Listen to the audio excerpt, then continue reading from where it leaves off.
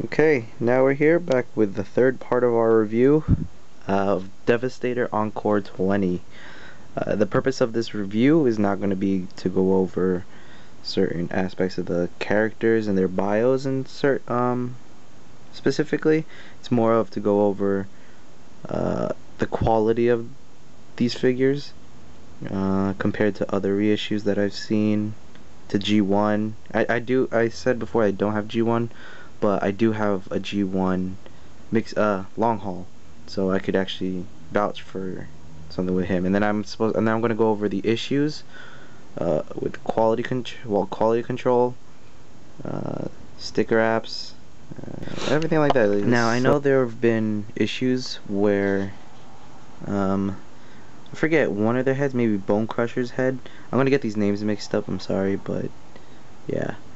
So yeah, there's been issues where Bone Crusher's head hasn't been included in this set, like it was left out, part of quality control. But as you can see here, I have all 6 heads, so I didn't run into that problem. But there is another problem that I see, is that some of these rub symbols are in the worst locations that could possibly be on the figure. Like, let's take a look at who is this Mixmaster here. Some of these stickers, like, they're not on straight, that's for one. And then the rub symbol right there, right where the damn connector piece is, see that little hole next to the rub symbol? Yeah, there's supposed to be a peg that goes into there, and the rub symbol is right on top of it. So that's not good. That's gonna get damaged right out of the box. Another thing I see is that there's a lot of scratches on them. Like in one of their buckets, I forget whose bucket. Dang, who's got a bucket? Oh, this guy. The steam shovel. Yeah, it's this guy in his chest piece. I guess you can't see it. There's still some die cast in them, but as to plastic quality, I'm gonna start saying now it does feel a bit cheap. Now it doesn't feel as cheap as him. That is like one of the worst feeling toys I've ever had. That feels like a straight up knockoff. Like, it feels the same quality as this thing. I got this thing for like 20 bucks off of eBay, just because like I didn't have a Devastator and I really wanted one, and I went for him, and this is what I got. He's actually pretty decent. He makes a nice display piece, and he stands at exactly 8.5 inches tall. And yeah, this is the cheapest cheap you can find. Jack, stop it. Hi, good boy. Yeah, and his quality of plastic is the exact same as him, if not worse. Yeah, that Pronicon was horrible. I should do a review on him.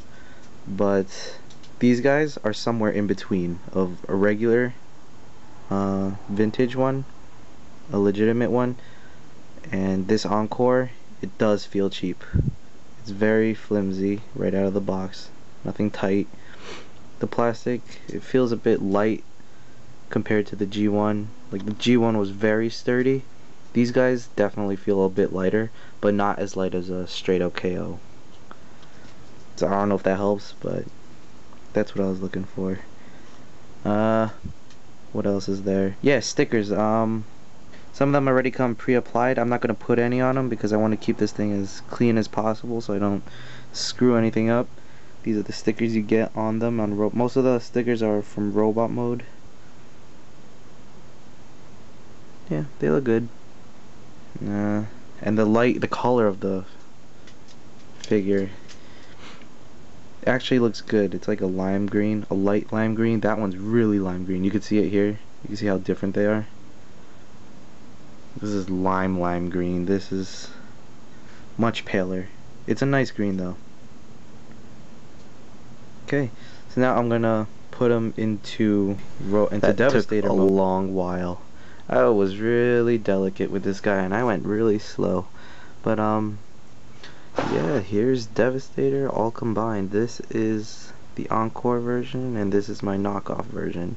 You could really tell the difference now between two different greens. Actually, this one has like two different greens within itself, but I'm pretty sure the G1 too had that. Like, see the canopy section on Bone Crusher? Yeah, it's a different green than the rest of his body, and that part is actually feels a lot cheaper than the rest of him. So anything that's like a lighter color feels really cheap. Yeah, here you can see that they're nearly the same exact size, but my KO is just slightly bigger. He has the edge. We'll stand on equal ground, but you could see that, yeah, KO Devastator is actually a little bit bigger. I had a lot of trouble putting this guy together, but you know how it is. It's actually a pretty good KO, makes a nice display. But you know, they did some things right in this release, and they did some wrong, like quality control, the quality of the plastic. Everything else works well though.